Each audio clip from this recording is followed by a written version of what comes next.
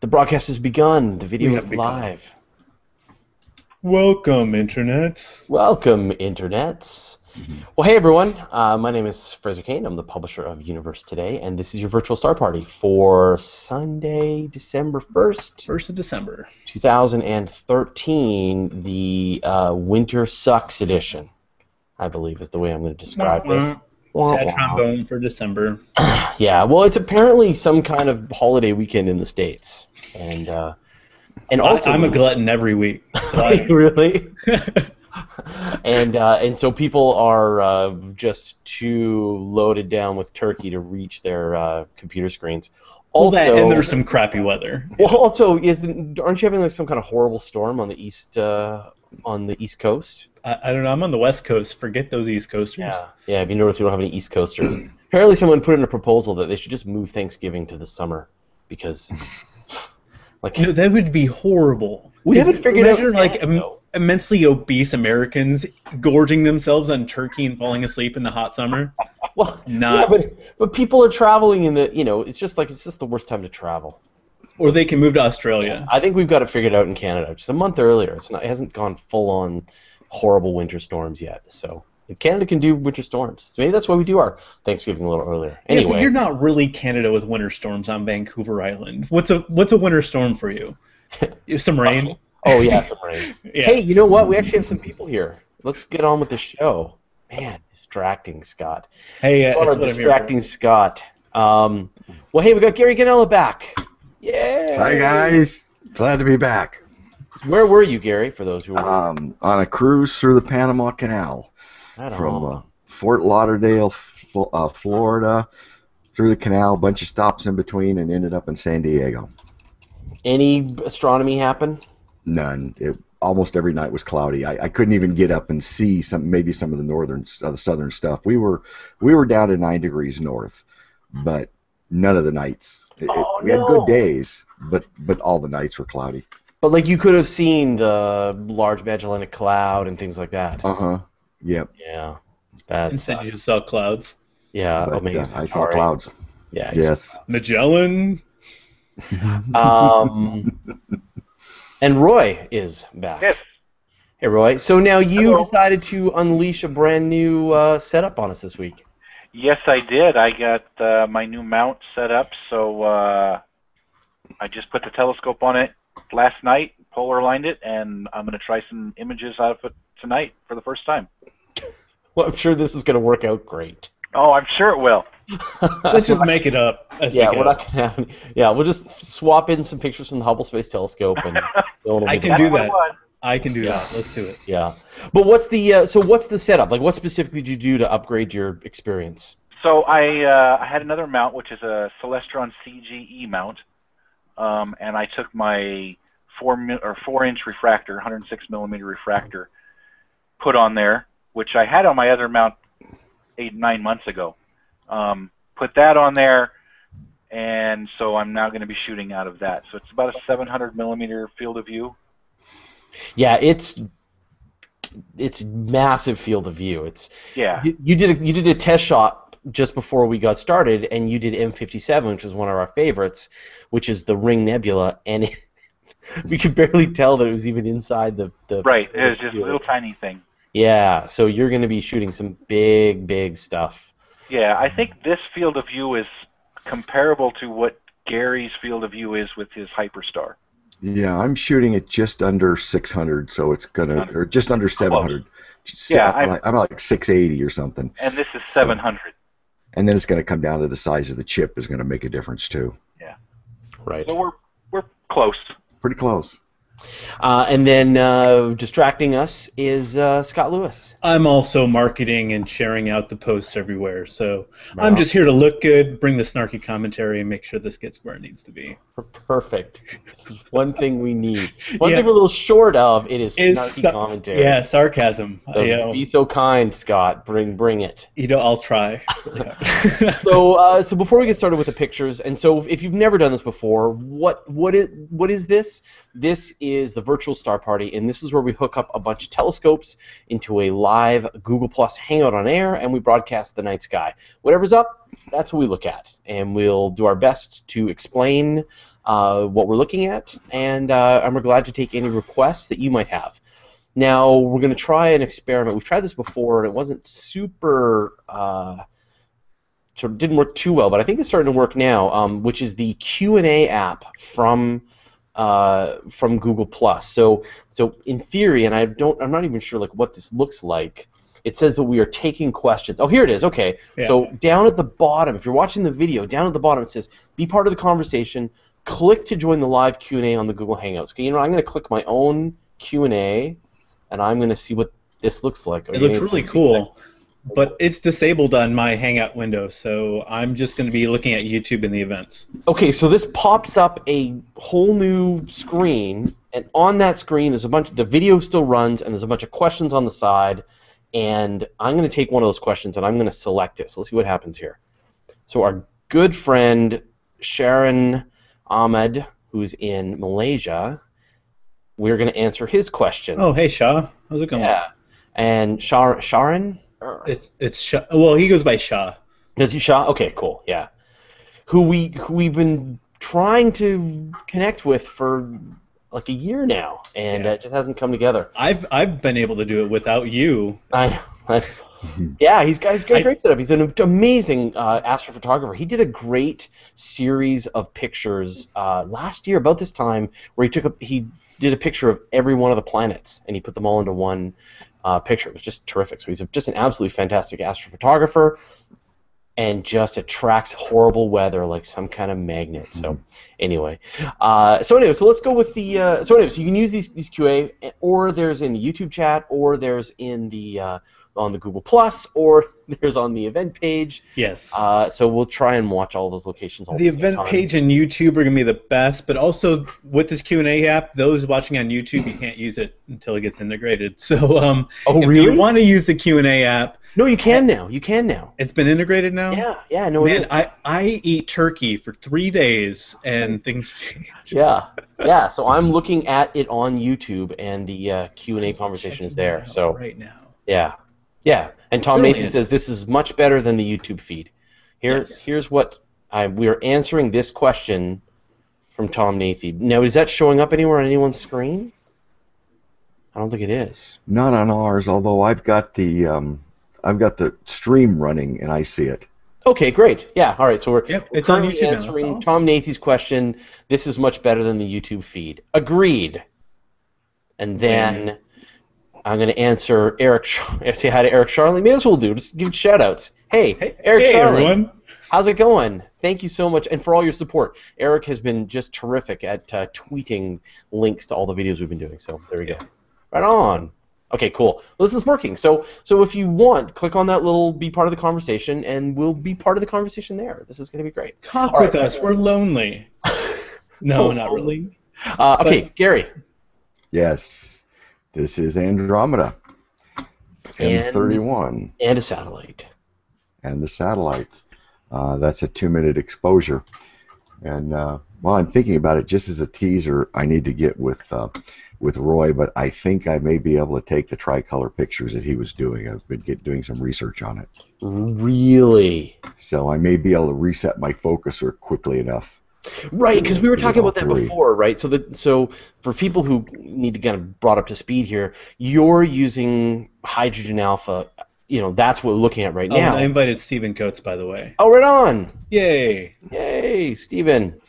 He's going to bring some more color commentary for us. That's awesome. No, he's bringing some substrate out of the camera. Oh, really? Okay. And Richard Drum, if he's watching, join us too. Yeah, so you're using hydrogen alpha, which is great for piercing the terrible light pollution that you have in the Los Angeles area. But when you're doing your nice full color stuff, you're using a bunch of different filters. One for hydrogen alpha, one for oxygen, sulfur, and one for sulfur and oxygen. Yeah, and then you pull those three together, and then use like the Hubble palette, and you make a full color image with these three filters. And the problem is, and so Roy kind of blew our minds a couple of weeks ago, where he was doing really quick images with these 3 different filters and producing a full color image really quickly, but at really high resolution. And I'm like, Gary, could you do this, please? And so I did some research. Yeah. And your issue, right, was that you couldn't focus. You have to change your focus when you change your filter, right? Right. But I think what I'm going to go through is I'm going to calibrate my focuses, and I think the offset is constant enough that I can move it, take it, move it, and then move it back. If you have an automatic focuser, Maxima will also allow you to set the filter offsets. So as soon as it changes it, it'll automatically change your focus for you. Yeah, and that's what I want to get with that, and I want to get with how you did that in Maximum. So at some point when we're not working or doing other things, we need to hang out. Cool. I can't wait if you can figure that out. That would be unbelievable. I invited Tom Nathe. He can deliver us so much color commentary as well. So Stephen, where are you located?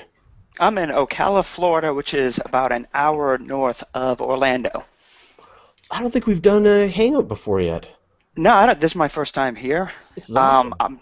I'm stuck inside. There's no we're under a nice cloud deck, so I'm not able to do much outside tonight. But I do have some subs over the past weekend, so that'd be great. To show. Yeah, by all means, put up some pictures, and then we'll start to talk about them. Excellent. Awesome. And Tom, how's it going? You're muted. I have muted you. There we go. Turn the microphone on. And I'm going to invite Richard Drum if he's watching, because he's a party as well. Party. Is it a virtual star party? A virtual star party, yeah. Wow. Yeah. Okay, so all right. So I'm going to move to. Well, Steven's already posted an image, so let's take a look. Oh, let's finish talking about Gary's picture here first, because this is a terrific view of the Andromeda Galaxy. And again, that's a 2-minute exposure bin 4x4, and I got a satellite going through it. Yay! Right up here. So I'd like to describe Andromeda, the Andromeda Galaxy, as the most distant object that you can see with the unaided eye, and it's 2.5 million light years away from Earth, and it's on a collision course with the Milky Way. And so in approximately, 4 billion years or so, it's actually going to slam into the Milky Way, and the two galaxies are going to sort of mash into each other, and eventually will, I guess no one can see because now we've got the screenshot. Anyway, the two galaxies are going to mash into each other and will merge. And right now they're both sort of these beautiful grand spiral designs, but when they're done with each other, we're going to get this big irregular galaxy that will look more like just a big swarm of buzzing bees. Yeah, it's going to go from having these grand spirals to, smashing into each other is kind of a stretch because there's so much space between them. They're going to kind of wet between and come back and eventually perform a big elliptical galaxy at the very end, which is what we think that these ellipticals came from, are two grand spirals that eventually merge after some perturbation with merging into one another. Yeah. So like two swarms of cosmic bees flying into one another. So we got a question here from Morello Benoit. All right, I can select this. This is so cool. Okay. From Morello Benoit, what is the bright star object just south of Altair right now? So Altair is one of the big stars of the Summer Triangle. So you have to give us some more specifics because Jupiter? No, Jupiter is sort of rising in the east right now, right? The Summer Triangle is kind of going down in the west. So Venus. Venus is setting. Yeah, the brightest thing out there is Venus right now. Yeah, so that would be Venus. So here, I'll put it up on Stellarium. We'll take a look at it. So here's Altair. Right up in here, and Venus is down here, setting over here in California at least. There you go. That's got to be it. And Venus is incredibly far south right now. It's one of the most south that it's been in a lot of years. So it's sort of surprisingly south. Usually you really see it in the west, but it's quite surprisingly off to the east. So, I'll take a pizza, south. Gary. Yeah. I'm going to move to Steven's picture, and I'm going to mute Gary. This is Gary. Yeah, this is Gary. All right, hold on. There. Hello, this is Doug. So, Steven, now can you try full screening this picture? This is the best I can do right now. How's it showing up? Is it showing up? Well, you're getting like sort of a lot to the right-hand side of this. So, can you go to View and try full screening it? If I go to View, Yeah. full screen. You haven't done this before, so. No, I haven't. So this is. Yeah, excuse me. It looks like it's, yeah, this is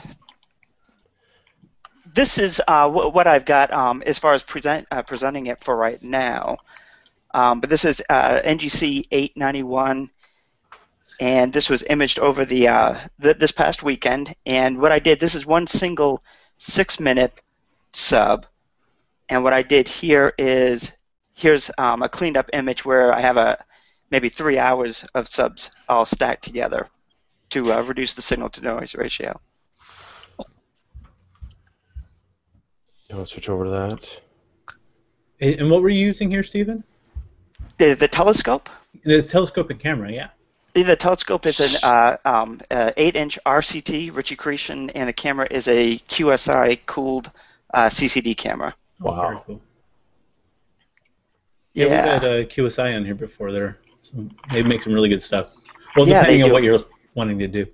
Yeah, and I mean, this is being in Florida where it's so stinking hot. I mean, it is just roasting down here. So, I was imaging with a DSLR for the longest time, and I'm unable to, cool a DSLR. And as the weather warms up, starting in January, it does tend to get a lot of heat noise, a lot of just grubby-looking images. So I had to go with a cooled CCD route. That looks great. Yeah. I love how we can really see the dust lanes in there. Yeah, really including the light. I mean, this is great. I mean, this is another example of a grand spiral galaxy, but we're seeing it edge on, and so we're seeing that dark dust lanes that run right across the middle of the galaxy there. But you can see the bulge above and below that central line. Great picture. Thanks. Can you? Sorry, we didn't get a time to practice beforehand. Can you try widening it? Because sort of a lot of your screen, we're seeing a lot that's of. what happened. I played around with it for a while, and that's why I was late to the party because I was trying to play around with how to try to get this to widen up for you. Well, if you have some other imaging software that would let you just show just this image and then sort of full screen that. Yeah, could you export the image? Yeah. That might be something. This is a FIT file, so let me think. Can you export it as a? Something you can bring up in some other programs so that you can full screen. Because then you'll lose all that menu bar and stuff, and it's also sort of trying to battle the resolution of the screen as opposed to sort of trying to make it full screen. We deal with this a lot. Yeah. What software are you using to display your FIT file? This is Maxim. Go on to Maxim and do a file save as. Look at that. And you can specify the save as type, do JPEG. All right. We got a question here. Let's go. So Arstro says, do elliptical galaxies revert back to spiral at some point, or do they stay elliptical? And no, that's a one-way trip. So you can kind of imagine it, right? You've got, with the grand spiral, all of the material came together all sort of in roughly the same line and all lined up and then formed this big spiral shape. But when you get these elliptical galaxies, you've got two really big galaxies coming in at opposite angles, and so you're just losing all of that structure and you're just getting this big buzzing ball of stars. And I'm going to try to pull up something here because I love this animation. See if I can find it. Sure, and I've gone to Roy's image. Roy's single color image. Yes, you're not going to let me live that down, are you? Well, you had cracked the code, dude. You had figured out how to pull full color images out of your setup. So yes. As soon as I get the guiding set on this one, it'll do the same thing. So what do we got? This is M27, which is a little blurry. Yeah, I can see the stars are a little blobby too. Yeah. Yeah, so on the Galaxies, getting back to that, I don't mean to discount the Dumbbell Nebula here. Scott, you might want to explain why dust lanes are important for galaxies. Why don't you what that does. Tom? Why don't I? Why don't you? No. When we have the dust, I mean, that's where all of our stellar systems come from. So when you have these really thick, dense groups of dust, and they have to be cold, because if it's hot, it's actually going to heat up too fast and actually disperse. So you need to have this cold, dense gas to be able to come in down on itself, to be able to create these protostars and the accretion disks, which is where these stellar nurseries are from. So like the Orion Nebula, for instance, is a great example of the stellar nursery of this cold dust that's collapsing down in itself, creating these really magnificent, beautiful stars. One of the things that's really interesting about the shape of the galaxies, when we see these spiral arms, you think that they're like, I don't know, like an octopus, right? That's sort of rotating, or a pinwheel that's rotating, right?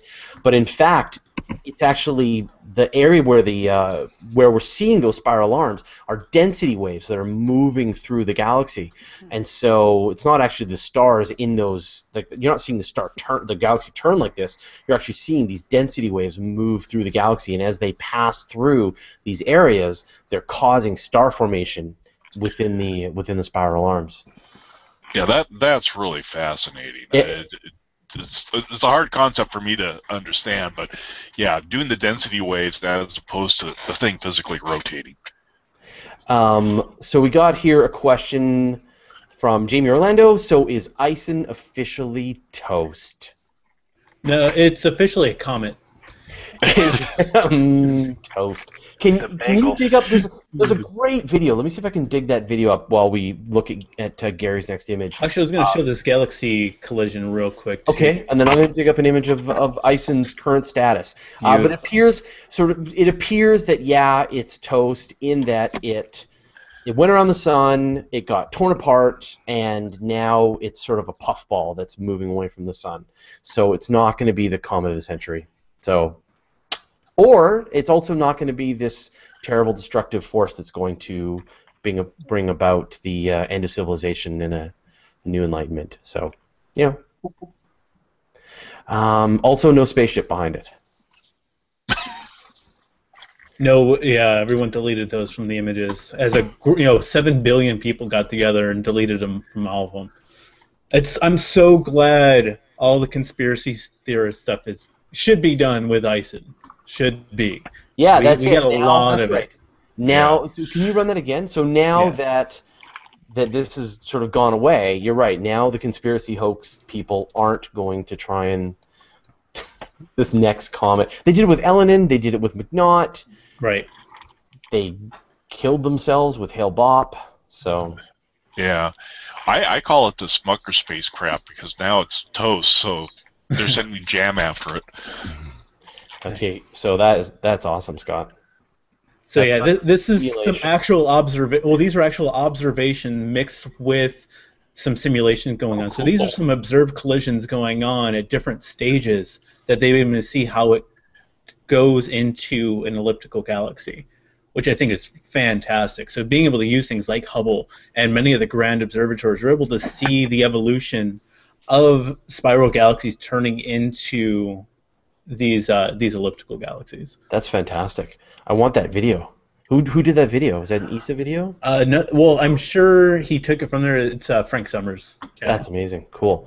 Okay, I'm going to show you a picture of sort of what the comet looks like right now. Let's see. NASA and ESA. So this is from Phil Plait. Added the arrow. so you can see the credit of the arrow goes to the bad astronomer. Just so we're clear, thank you, Phil Plait. Yeah, I think this is Phil's too. Let me see if I can do this one. Okay, here, let me try this. Hold on.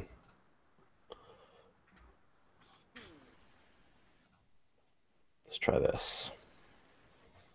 Best television ever. No dead air. I'm going to sing a dance. Okay, here we go. Okay, so here's Phil Plait, my good friend. Phil Plait sometimes joins us on the virtual star party, and he got these videos. He's got some sound too. I don't know if this is coming through.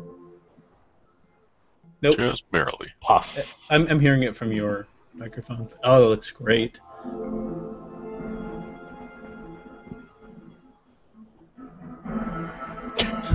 Thank you, iMovie. This is awesome. Oh, Phil.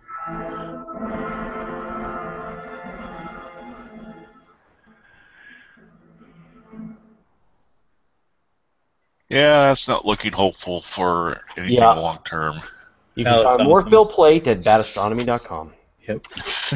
He's on Slates and Twitter. Yeah, yeah. And sometimes at the Colorado. Virtual Star Party. Sometimes, yeah. We need to get him back. We haven't I'll seen let him know that he was in the Virtual Star Party tonight. He'll be glad he was able to make a Wow. showing. He All right, better Gary, be. we're going back to your view here, Gary. What is this?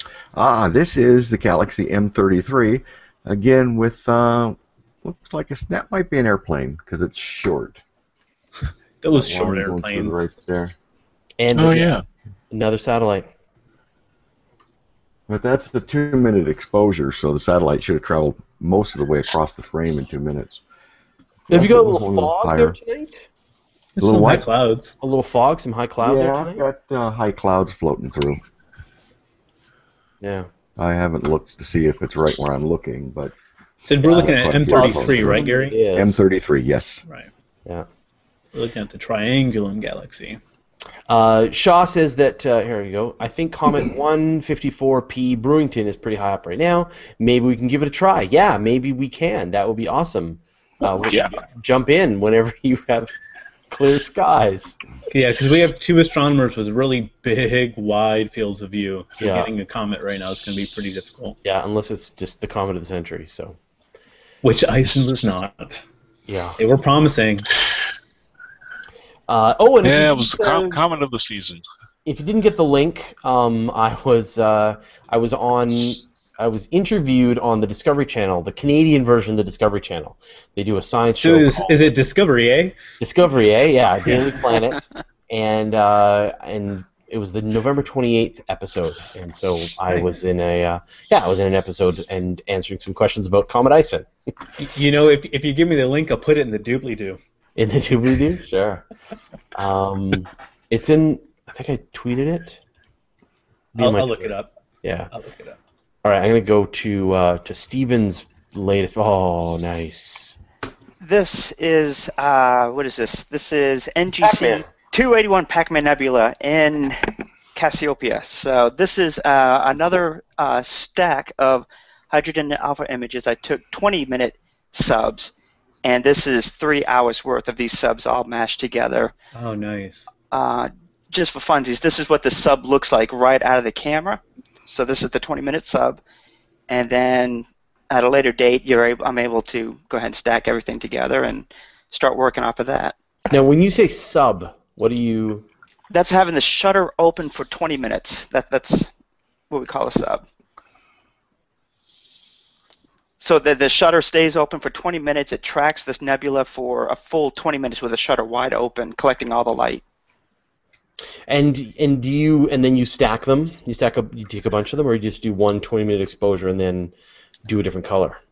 No, okay, that's exactly what we do. So I take a 20-minute exposure and stack those. So this is 3 hours worth of 20-minute exposures. Right.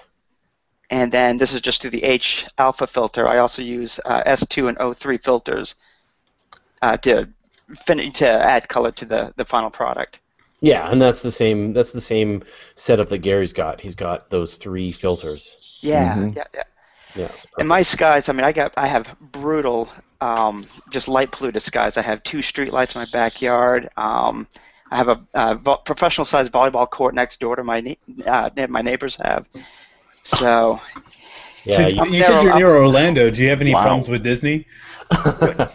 Not necessarily Disney, but I mean, they get a lot of air traffic, so there's a lot of airports. John Travolta has an air community just north of me, about 5 minutes. Travolta. Got a lot of mice problems. So people are apparently able to vote up questions. So everyone wants to see that Tom Nathe will do astronomy for food. So Nice. Tom, I hope you fed well this weekend so that you can do Oh, astronomy. sort of, kinda. I went over for turkey dinner with friends of mine. So, There we go. but then I got a cold and can't do much of anything else now. I've got a question from Joseph Sardina. What mount is he using? So now I know, Roy, you mentioned you've got this Celestron CGE. Yeah. And what have you got, Stephen? This is a Losmandy G11. Okay. Yeah, that's a pretty nice setup. An 8-inch Ritchie Critchin. That's a pretty fancy telescope you've got there. It's fun. I'm having a good time with it. I have 2 girls, 1 on the way, so I'm a home guy. Right. Although this time of year the kids do turn feral, so I haven't paid much attention to them. But yeah. Ron Burke asks, is the Sculptor Galaxy too low to view from your locations? Where's the Sculptor Galaxy right now? I don't know. I don't know. Isn't that more of a summer? that is Mainly Galaxies. Oh, it's up. Let me see if I can grab it here. There we go. I found her. NGC 253. Yep. It's in the Consecration Sculptor. Sculptor. Yep. Yeah. Imagine that. Hence the name. Is that why the Andromeda Galaxy? Yeah. Named the Galaxy in Andromeda. So there's the Sculptor. So, and this is from LA, so it is up right now. How close to the horizon is it? So here's the southern horizon right here. We have Cetus. It's not too bad. It's not terrible. It's not great because we have Zenith way up here. Gary, do you want to take a crack at it, maybe? Which one are we looking at? The Sculptor. NGC 253. 253. Okay. Cool. All right, I'm gonna go back See to what I can do. here. Let's see what we got. Now I did see a question in the Q&A app. Let's see, what's the difference between? That wasn't the question. It changed. Someone was asking about how dense outer space is between galaxies, and it's about, memory serves me right, it's 1 atom of hydrogen per cubic meter. So 1 atom per cubic meter, which is pretty not dense at all. So, because there's space dust and there's all sorts of crazy stuff going on out there, but when there's so much space in between, you might get dust, but there's so much stuff that it groups together because of gravity. So that's why we have galaxies and things like that. And over around 14 billion years, things are starting to clump together more than they was when the Big Bang happened. Yeah, I'm planning on doing a video on that. Actually, I've got that on my list. Nice. So, how dense is space, or how much stuff is there in space? So, Gary, I don't recognize this. This is one I don't think we've done before. This is IC59, which is the Gamma Cass Nebula in Casseopeia. And again, that's a 2-minute bin 4x4 in hydrogen alpha. That is great. That is really nice. This requires further investigation, I think. Yeah, I just poking around and saw it there and thought we'd give it a shot. This done in H alpha? Yes. Ah. Yeah, that's really cool. Oh, And That was nice. have what's you got the bright star? I was afraid somebody's going to ask me that. Oh, sorry. I can find out. But here. it looks like it's ionizing the gas there. That's why I was wondering. Yeah. It looks like they're in close it's in proximity. Casseopeia, so it's Navi. Gotta open up my. I think that's Sigma Cass. Gamma Oh, Cass. Is it Gamma Cass? Yeah. Yep. Navi, probably. Yeah. It's Never Neverland. I got a question here. Bobby White asks, what kind of science can be done with amateur astronomers with images like the ones we're being shown? Can you tell stellar composition, age, etc.?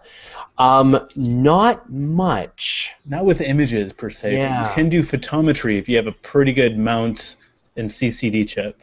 I know there's the AAVSO that does actual science from amateur astronomers. Yeah, but the Can I- problem is that sort of the setup that they're using is really to make it look visually, aesthetically pleasing, but not to collect science. In many cases, the kinds of images they use to collect science are not that aesthetically pleasing. So, I know that scientists wouldn't be able to sort of use these images for their work. Oh yeah, I mean if you look at the raw Hubble data, it's not pretty. Yeah. Not pretty at all. But There is a amateur- book. Oh, sorry, what's that? Go ahead. There is a book that's called "The Sky Is Your Laboratory." that is geared for doing amateur research, because there is quite an effort underway for doing professional amateur collaboration. And what was this guy's name? Buckheim, I think. He wrote this book that goes through the soup to nuts, everything from asteroid occultations, where you got asteroids passing in front of stars, and amateurs can collect that data so that they can see size and shapes of asteroids, all the way to doing exoplanet transits, so that the professionals can get a better understanding of what these planets are doing as they pass in front of a host star. Yeah, I mean, it's really important to get across here that it's not that amateurs can't participate with astronomy. They absolutely do. I mean, just all of the astronomers who are discovering supernovae and comets and asteroids, and as you said, right, astronomers they're discovering extrasolar planets. They're helping with gravitational microlensing. So some are doing variable star astronomy. So if you're an amateur astronomer and you've got a telescope and you want to participate in science, there are tons of projects you can get involved in. It's just that the images that amateurs take that look pretty aren't that useful for science. Right. So, yeah, there's a difference between pretty pictures and scientific pictures. Yeah, yeah. So I'm going to move over to Roy's view. What is it? That is a portion of NGC 7000, which is the North American Nebula. Oh. So you're looking basically around 5 o'clock. There's Florida and the Gulf of Mexico. Yeah. Right. Yeah, that's real close to my field of view, Roy. Yeah.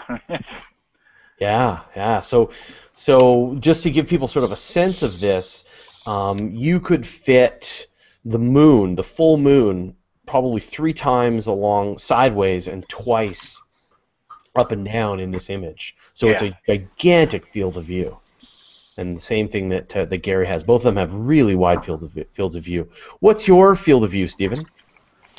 My field of view is about a quarter of the moon is what I can get. Right. Shoot, I had it written down. Yeah, so you can imagine here, right, the whole moon, his image here, he used 4 of these images to fill up the moon. So he gets a much sort of narrower field of view. Yeah. My field of view is 28 by 38 arc minutes for my image scale and the camera. Wow. Yeah. Here's a Zen Floater says, and so if you're not pretty, you must be a scientist. There you go.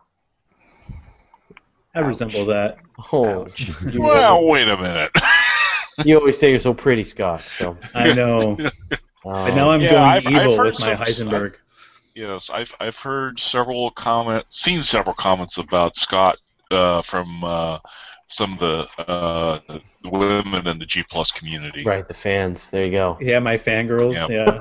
Hi, fangirls. And fanboys. I don't judge. Gary's got a view of also the Pac-Man Nebula. Yeah, since Stephen brought that up with the stacked, I figured I'd just give a comparison of a 2-minute bin 4x4. And another satellite. Is there one in there? Yeah. Yep. Oh, yeah, there it is. Son of a gun. Yeah, right there. That's funny. There's a whole bunch of those things up there. Yeah. Hey, where's your satellite filter? Can we get one of those? I forgot to turn it on. Oh, okay. Tom week. Watson says, so is the Comet going to be doing a fly past now in pieces, and should I be expecting cloudy with a slight possibility of comet residue? We don't know. We have no idea what's going to happen now with this comet. And that is just the most honest answer. This weekend, what happened with it flying around the sun and then turning into a puffball, that was unexpected. The way it's been flaring, all unexpected. So probably at this point, it looks like it won't be a naked eye comet. It's probably going to be, binocular object for a little while when it does pop out of the sort of the view of the sun, the glare of the sun. But we still don't really know. So it could surprise us, and it might just disappear, and that'll be that. Yeah. Yeah, I don't even think it's going to be so far away from us anyway that even any possibility of a small meteor shower from the dust trail probably won't even occur. No, I don't think he was. He was thinking that we were going to interact with it in any way. I mean, Yeah. it's pretty far away from us. But Edward Henry asks, what is the difference between hydrogen alpha imaging and imaging with a monochrome camera? Does the HA pick up more detail? So it's not that it picks up more detail, it's that we're getting a very narrow part of the spectrum of light with hydrogen alpha, whereas monochrome is just black and white. So when we're doing hydrogen alpha, though, we're getting a very specific, small, tiny, tiny sliver of the spectrum, which means that any other light that's being emitted in the area is not being picked up at all, which is why it's great for Gary here in the Los Angeles area, because there's all this crap light pollution. Luckily, there's not many things giving off light in the hydrogen alpha wavelengths out here in LA, unless you have a neighbor that's going kind of crazy with the party. with hydrogen alpha light setup, yeah. I'm going to move next door to you, Gary, just for that, and just blast one. Yes. Right, and so with Gary's view, with visible light, like if he switched, the camera is the same. So you use the same camera with different filters in front of it.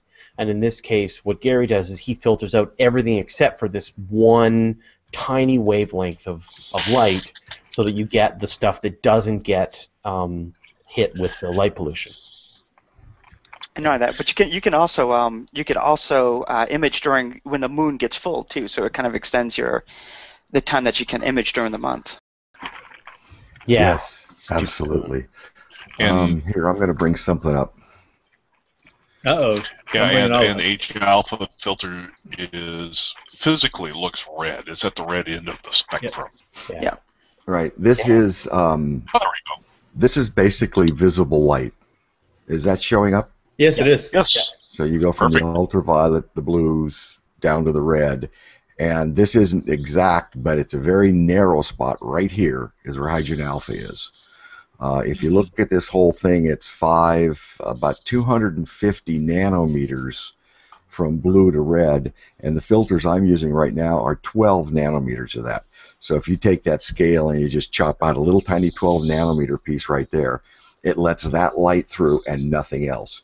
And then sulfur is over here. So when sulfur is excited and glows, it produces this color, and then oxygen produces this blue-green over here. So when we combine the three pictures, you heard Fraser say the Hubble palette, every color picture needs to have red, green, and blue in it.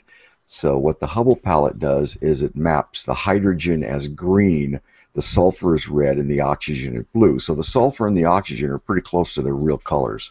And then the hydrogen becomes the green in the picture so that you get a full color image, but it's a false color. Right. Yeah. No, that's a good chart. Yeah, that's great. This is a presentation I put together about a year ago for my club. Yeah, it looked like it was a presentation from your astronomical society. Yep. Roy, what do we got now? The bubble? That is the bubble.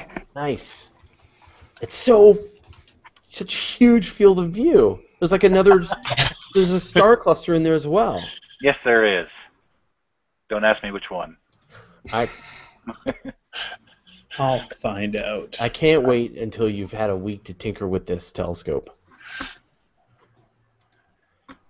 That looks so cool. Can you actually enhance and magnify it all, or use it? I can embiggen this one. Is that shot binned at all, Roy? That's 2x2. Okay. That's And impressive. hydrogen alpha. R.T. Brewer asks, why does Jabba the Hutt like scantily clad women and not scantily clad slugs? Good question. That's a fantastic question. That's a puzzler that is Because Jabba's a fan of interspecies erotica, I don't know. and I think that's what it is. So Tom Watson asks, can you expand on how different scientific astronomical pictures and what information can be gleaned from them in comparison to amateur pictures? Well, part of it is just the fact that the professional images are done with gigantic telescopes. So they're usually done with much, much higher resolution telescopes, much larger aperture. They're, meter and above telescopes. The biggest telescopes that they can use can be 10 meters across. But the other thing they're doing is really, in many cases, going for very narrow wavelengths. So just like the hydrogen alpha, they're going for very, very sort of thin slices of the spectrum to try and reveal different kinds of material. So, you know, in many cases, they'll just go in and they'll just go after this one wavelength that they're looking for, and they're not going to, you know, the pictures are just, as Scott says, they're not going to look very nice.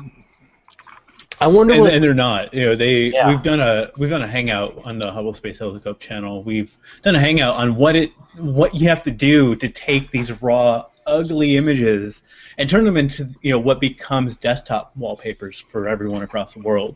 And there's a lot that goes into it, but you have to go through and remove cosmic rays because you're not protected by the atmosphere anymore. You have a lot of stuff interacting with your camera up there. So they go and do a lot to be able to clean it up and make it something really pretty. Yeah. So in many cases, when they're doing their observations, they know the question they're trying to answer, like, you know, what kind of gas, is there clumps of hydrogen gas, what's the structure, things like that, and then they're setting their telescope and they're setting the filters. In many cases, they're using different wavelengths, using infrared instead of visible light, or, you know, different spacecraft use ultraviolet. So there's just, you know, just very specific questions that they're looking to answer, and they're not necessarily trying to create an image that looks nice. When you put together like a nice full color image, you're actually sort of removing a lot of the data that they would be really interested in, because you're sort of mashing it between these, you know, multiple colors all at the same time. Right. Okay, I'm going to go to Gary's view here, and that's the request, the special request. That is the request, the NGC 253. There you go, right on. So it came out pretty good. That is a 1-minute exposure. Yay! You can start to see at the bottom the light I'm losing. I'll show you this here real quick. I don't think we've seen this one before. No. Find the This is right really cool. screen. Even the left screen would work. While you're looking, there we go. Edward Henry asks, what would be the best bang for the buck hydrogen alpha filter to use on my Edge HD and Malincam camera without having to rob a bank to afford it? Yeah, these H alpha filters are expensive. Yeah. Yeah, they're 200 plus each. So if you have a Depending on Malincam, quality. I mean, come on, you can get an H alpha. Yeah. Yeah. Yeah, just for reference, by the way, this is how low I am to the horizon shooting this thing. Holy cow! Yeah. You know, I can't go too much lower and not hit trees. So that's the live view of the scope. With the Malican, that's an 1.25 inch nozzle on that thing, so you know you can go over to Orion or Lumicon or anything like that and get a fairly decent. I use the Orion H alpha filters, and they seem to work very well for what they have. And I think the price is like around $100, $120, something like that. For H alpha? Yeah. Yeah, I mean, you're looking for a small one is reasonable. Yeah. I mean, you're looking at in the hundreds, and even in the high hundreds if it's a pretty nice quality one. So exactly, yeah. If you start getting into the really narrow bandwidth, you know, like the 1 to 2 nanometers, then yeah, you're up in the nosebleed section. But if you get like a 10 nanometer for general usage, it'll work fine. I have an old Malincam that I've put H alpha on, and I was doing the Horsehead Nebula from the backyard of a light polluted house without any trouble at all. So it works.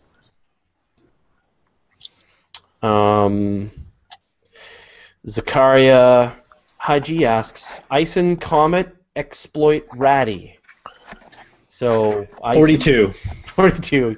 So yeah. So from what we can tell, ISON has mostly disintegrated, and from this point on, it's probably going to be a binocular object and will probably fade away. But if we're lucky, it'll flare up again.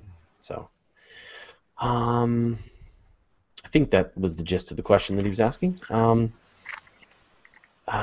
was another question here that I wanted to run. Okay, so Frostbite says, regarding simulations for galaxy-type creation, elliptical to spiral, would galaxies orbiting each other create arms from ellipticals at each close pass of the orbit after multiple passes and pull out the mid-material out of the edges to create ring galaxies? So you'd have to talk to an actual PhD astronomer who works on this, but from when we see these comets, and Scott, that was sort of the image that Scott showed, is you see these tidal tails. So as these comets come into each other, they'll tear off these streams of stars that will sort of stretch out in between them and create these tidal tails. And then these tails kind of come back down and splash back into the galaxies, and you get these irregular shapes to the galaxies. But that's very different from when these big galaxies merge with each other and create these sort of the final situation is this sort of ball-shaped galaxy. So I don't know if that helps.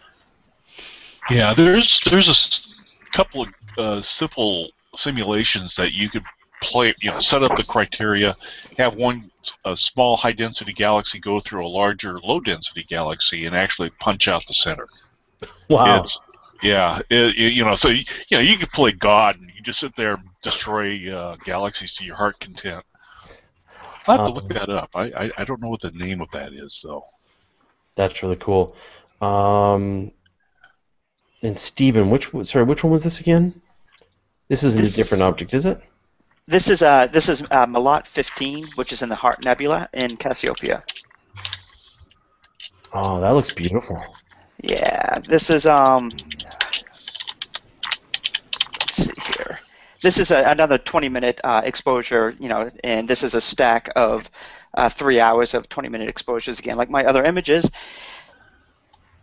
And then the final image, once again, had the O3 and the S2 filters. I used S2 and O3 filters to finish the image for the colors. This is just the H alpha, though, excuse me. Tom, I'm muting you from typing. We do that. We have a low tolerance for typing noises, but okay, everyone can unmute themselves.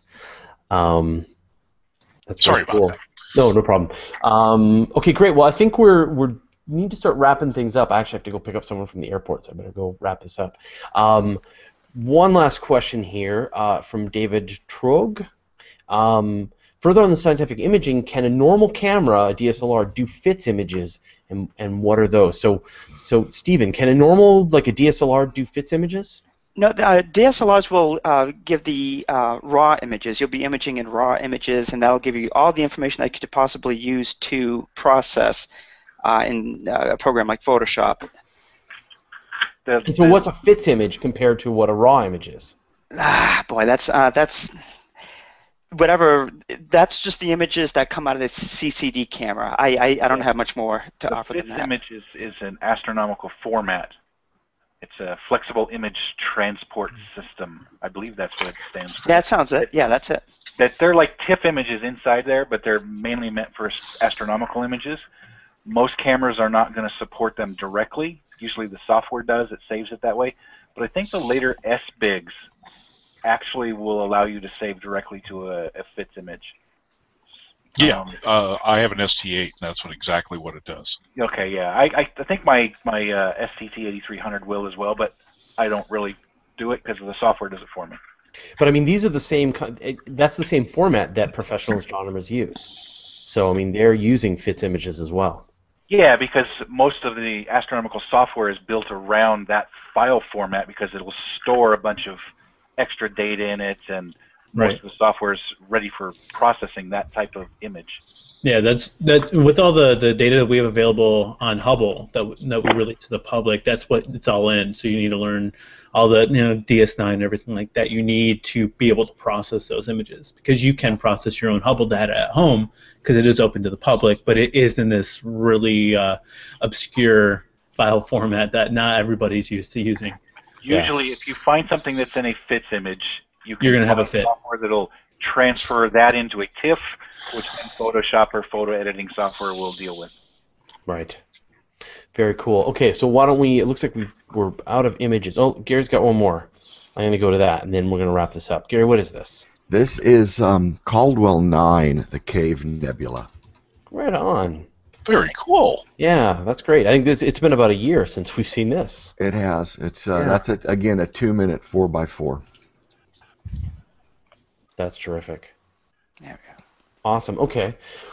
Well, like I said, I should wrap things up, but and we've hit our hour. I thought we were going to have trouble sort of getting it rolling tonight. It's just been Great. I actually think this Q&A system is working really well. I'm really glad they've implemented it. Yeah, Made it a lot yeah. easier. And now it seems to work across all the platforms, which is nice. I think we're just going to say if you're not putting them in the QA, we can't see your comments. So, however, Chris, who is it here? Chris, I'm going to brutalize the name. Kazerniowski just posted the first attempt to photograph the Magellanic Clouds with EOS M and an 85 millimeter lens. I would love to see that picture. So Yes. if you haven't already, share it at me, and I would love to take a look at it. Were there any other comments or questions that you saw, Scott? Not that I'm seeing. Okay. Yeah, the Q&A app is really taking out more than it's on YouTube. Siphoning up all the pictures, all the comments. So this is great. I wonder where the comments will show up afterwards. Will they be associated? That's a great question. Yeah. But my favorite comment so far is Sterling said that he only paid $12 for his oil filter. But that was right. Have you tried attaching an oil filter to your telescope? Yeah, I should. I should see what happens there with it. It might get this nice little haze. But it'll be slick. It's Dr. Stuart Foreman, the man who's been hiding from us. Stuart, how are our you? doctor won't tell us. Well, now that Stuart's here, let's all leave. Let's end the show. Okay, bye now. How's your telescope doing, Stuart? It's actually working fine. I had a really nice imaging night last night of it's IC something or other. Forgetting the name of it. It's I love that image. I love that. Yeah, the IC something or other. It's a nice nebula in Auriga. I'm blocking on the name. But, yeah. It's somewhere in the up. It's dark. up in the sky. Yeah. And it's kind of blurry and red. It's in the Universe's Planetarium show that I love just pointing my camera up at. Yeah. But no, it's working great. Yeah, I'm very happy with the focuser. It's like a brand new focuser. Oh, great. Yeah. That's great. Very good. I can't wait to see it next week when the skies are clear for you. Yeah, I hope so. That'd be I great. have one more photo for you, Fraser. All right, I'm ready. I'm just downloading it now. I brought my other scope online just for you. Oh, nice. Really? Aww. I see what you've done here. I'm ready. I'm going to say goodbye to people then, and then we'll look at Roy's last image. So, Gary, it is so great to have you back. We missed you. I'm really glad to be back, even with the cold. And Stephen, welcome to the Star Party. It'd be great to get the live images. So yeah, I'll work on that. We'll do the Cloudbusters. So right, and then just keep your feral children off the telescope. So yeah. I can just imagine climbing around like monkeys on your telescope. It's ugly. Yeah. Free-range kids. I know the feeling. Tom, glad you could jump in. Thank you. Yes, sorry for the cold, but no, this is always fun. I think half of us have a cold, so. Yeah, 'tis the season. I'm looking forward to Thursday when it's going to get in Canadian temperature. It's going to be like about -20 here in Portland. Oh, that's fun.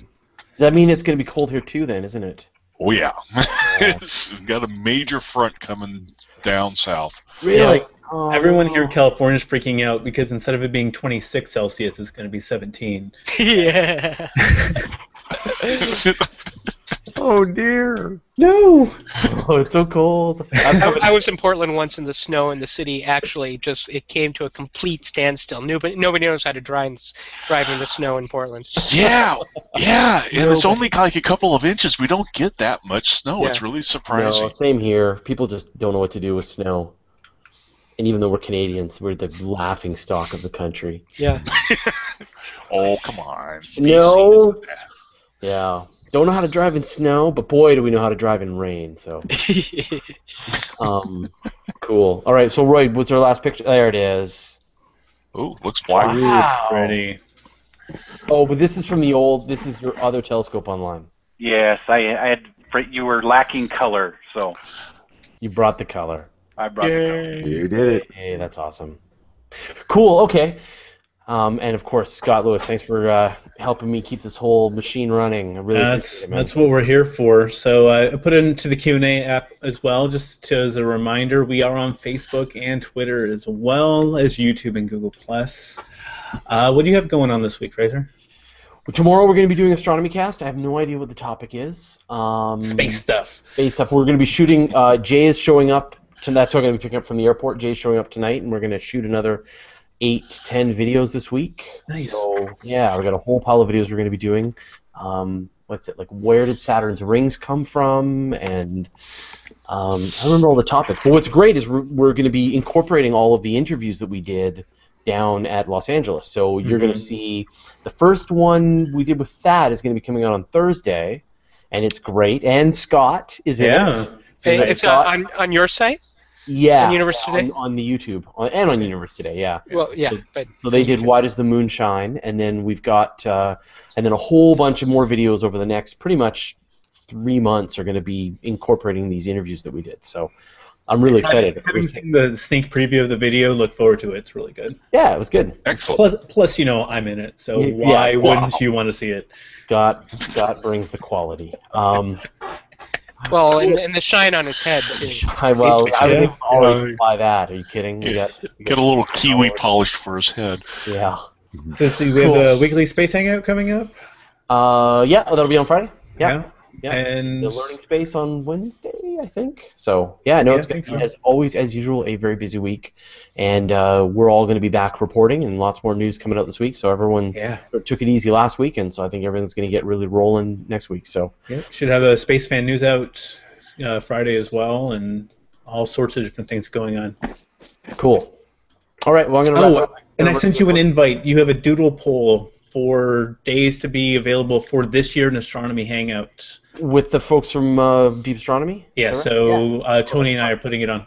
Oh, that's great. Yeah, I apologize. I will get back to you on that. Yeah.